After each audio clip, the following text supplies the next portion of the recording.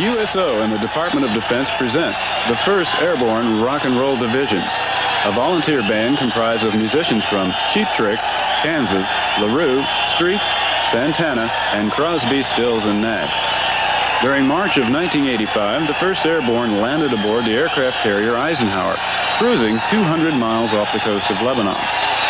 What you're about to see are the documented thoughts and feelings of the musicians and the officers and crew for which they performed. Phil Ehart of Kansas tells how and why the 1st Airborne was formed.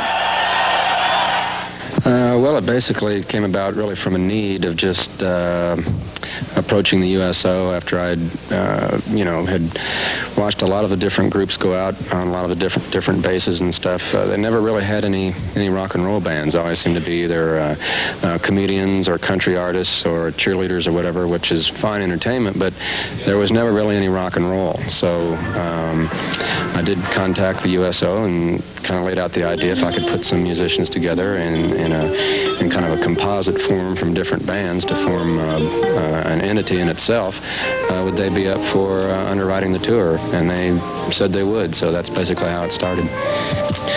Well, I think, to tell you the truth, most of the musicians I've approached about this, 95% of them have said yes right off the bat. They didn't care what they were going to do. They were going to set their schedules aside and go out and become part of the 1st Airborne. They wanted to do it that bad. So I think the difference is some people just have a little bit more control over their careers than others, depending on what point of their career they're in at that time. I came up to work this morning, and a supervisor of mine, a friend of mine, said they're going to have Kansas up here tonight. They're going to have Cheap Trick. They're going to have some guys from Santana. They're going to have, just guys from all these big-name bands that I really would love to see. And I told him he was dreaming. I said, you got to be kidding. And I just brushed it off. And he went down to his rack. And I looked down out of the scuttle where my shop is, and I could see Hangar Bay 2, and he wasn't kidding. There it was. The stage was being set up, 2 drum sets, the band was warming up, and I immediately ran down there and grabbed myself a seat.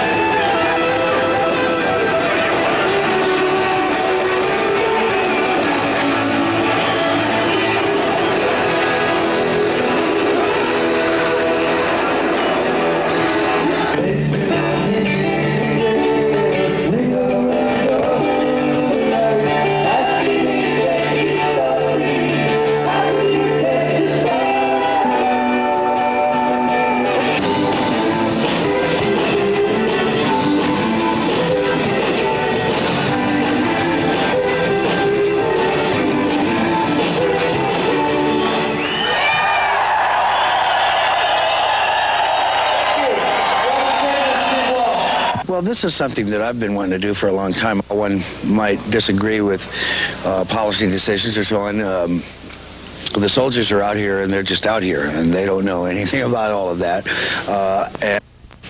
We're Americans. We get to agree and disagree, but that doesn't matter. They're here, and I wanted to come and say thanks for being here.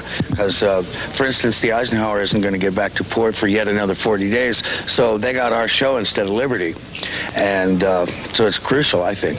Well, Ike left the U.S. on the 10th of October, and we arrived in the Med on about the 23rd of October. So we've been here about 6 months.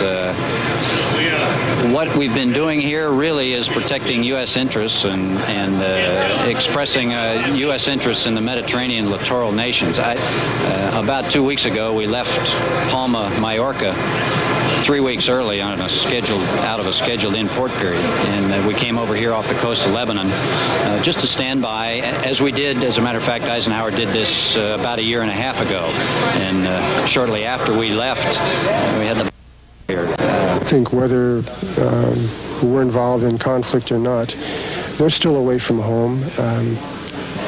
They're still basically doing the same type of thing, whether it's wartime or peacetime, and they graciously appreciate the thought. I think the thought is equally as important as actually performing. The fact that we, or the USO, is thinking of them and able to say, yes, let's take some music over to this area, that area, this area, to play for the troops. They're overwhelmed by that. Every time I get it up to shake someone's hand, or they want to meet me or whatever, that's the first thing they say. Thank you so much for thinking of us and giving your time to share this music with us, and it is very overwhelming. We went through kind of a dry spell in the military after Vietnam. Perhaps we weren't appreciated so much, but I don't believe that's the case anymore. We're over here with these guys, and they're dedicated. Incidentally, you might be interested to know the average age on this ship is just over 20 years. That's a bunch of young guys out here protecting the interests of the United States and extending the policy of our government. And these guys are dedicated. And when you guys take the trouble to come out here and visit us, we feel like the country's really behind us. It's a big boost. We've been at sea for quite a while now, expected to be in port. In fact, expected you guys to come and visit us in port. Thought when we didn't go with the Lebanese crisis that you wouldn't show at all.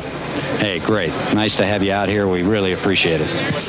They're a captive audience, especially on the Eisenhower. The average age is probably 20 to 25. These guys are rock and rollers. And I think I like the idea. Good idea, Kevin. USO, rock and roll, 1st Airborne, rock and roll. It's a good thing.